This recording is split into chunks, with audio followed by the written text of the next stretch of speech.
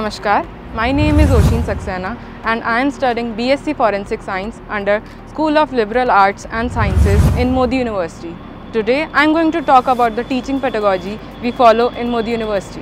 We have assignments allotted to us on weekly and monthly basis, but that is not just it. We have to follow midterms and end-term exams, and with that we have to follow extracurricular activities, cultural activities and also sports activities, which is a part of our holistic development.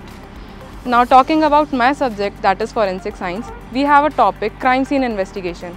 To understand that topic better, we have to create a mock crime scene, we have to create a dead body, we have to create the whole crime scene, the barricade tape and everything. That helps us a lot to learn the crime scene investigation topic better. In Mody University, we have extracurricular activities, cultural activities.